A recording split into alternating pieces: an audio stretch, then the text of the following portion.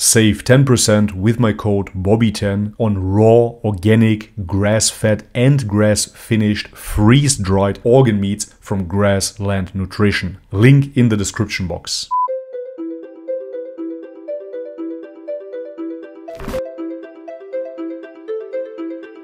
Alright guys, welcome back to the channel. If you're new, my name is Bobby. Guys, if I talk a little bit funny today, I just came back from the dentist and got a procedure done that is called Invisalign. I had to do this, and for people that have been following this channel, you know that I was a vegan for 4 years straight. Being vegan destroyed my dental health completely and my teeth started to become crooked. This is why now I will have to wear this Invisalign for half a year straight. No, this is not an advertisement whatsoever. I'm genuinely just warning you guys in case I talk funny. Now, today we're gonna react to the concept of beauty and seduction in Islam by Muslema Purmul. This is a very fascinating subject because I believe intuitively as men we do not feel like approaching hijabis. Intuitively this veil displays that those women are not to be approached, especially not to be approached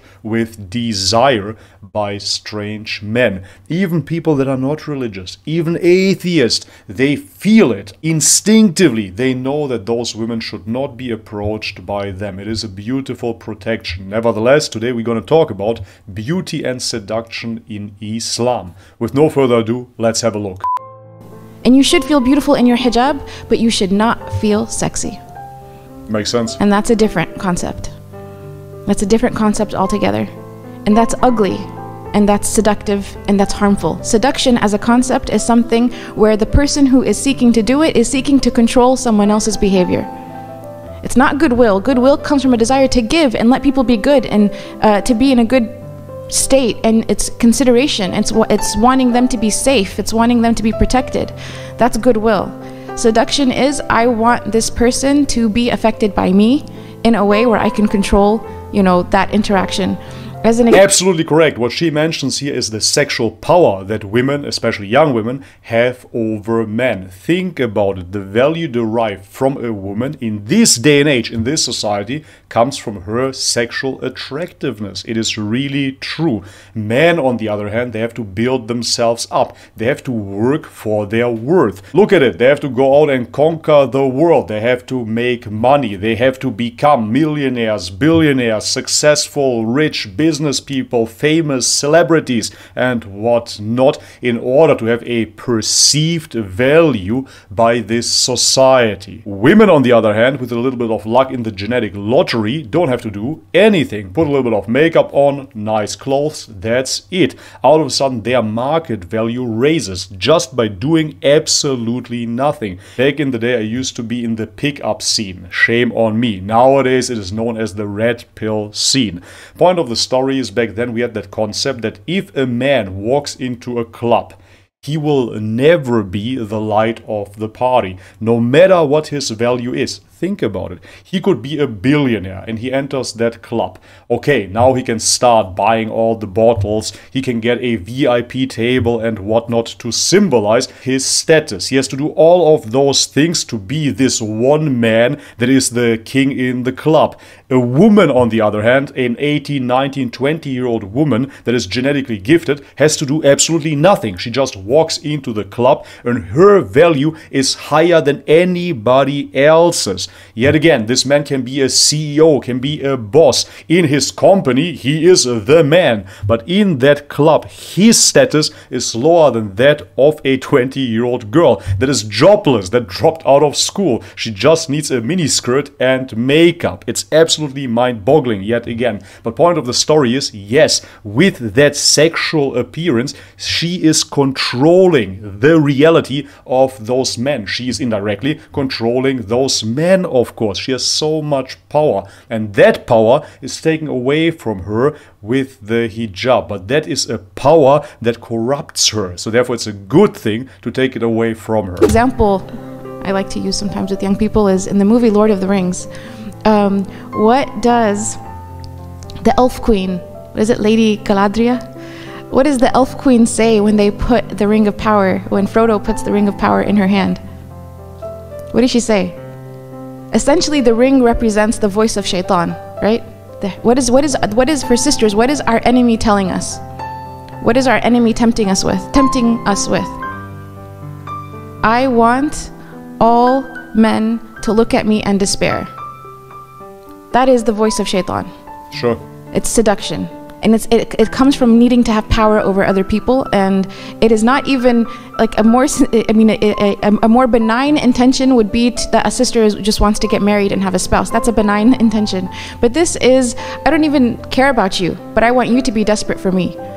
Absolutely right. That is evil. That is quintessentially evil. Yes, it's very evil, and it's temporary on top of that, because the woman thinks like that when she's in her 20s, and then when she went through all kinds of men, all kinds of degeneracy, she enters her 30s and she becomes desperate. Now all of a sudden she wants to settle down, have a dog and start a family. But now nobody wants her, so you're right. This power comes from Shaitan because it is a lie. It makes her ultimately the victim of her own power. She goes for a decade from her 20s to her 30s manipulating men, having promiscuous sex, and then in the end she ends up alone as a single mom. And that's, you know, a society that's, again, the Western society really promotes the culture of seduction.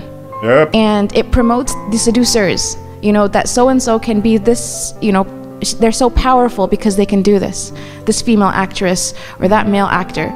And we are the opposite. We have a completely different paradigm. And the Prophet Muhammad ﷺ, he said that every religion has a distinct characteristic, and the distinct characteristic of Islam is haya. So again, haya coming from goodwill, from actually not wanting to harm creation, from wanting that creation to be at peace with its brother and its sister. And that doesn't mean that if a person, again, because everything has to be, this is like a very, you know, thick topic. If someone is not intending to be seductive and someone else is attracted to them, that's not your fault. And in Islam, being beautiful is not a wrong intention. So, Inna Allah Jamil wa yuhibbul Jamal, that Allah is beautiful and He loves beauty. Beauty is a very important spiritual concept in Islam. And a man or a woman can and should feel like before they leave the house, they should look presentable, they should have a beautiful appearance. There's nothing that is wrong with this concept, but they should never intend seduction, because seduction is harm. And we have to separate the two in a society that doesn't separate the two. And we have to separate the two even in Eastern cultures that don't separate the two. All right? So you separate the two, and that every morning a sister, when she's wearing her clothing, she should feel beautiful. Even with hijab, even with, you know, hijab is not about covering beauty as we call that. Hijab is redefining what beauty is. Hijab is saying, I'm going to do what is beautiful to Allah subhanahu wa ta'ala. And so you adorn yourself with clothing that is beautiful. Alright guys, and this is already it for this short video. It is a precise distinction made between sexy, between seduction and beauty. It is absolutely correct. Even from an Orthodox Christian perspective, we have the concept of philancholia, which means that God loves beauty, that God creates beauty. Everywhere you look, you see beauty, but you do not see seduction. Seduction is a trap, of course. And as I said throughout the video, seduction is temporary. Women have a very, very short time frame, and when they capitalize on that power that is given to them, they will be the losers in the end.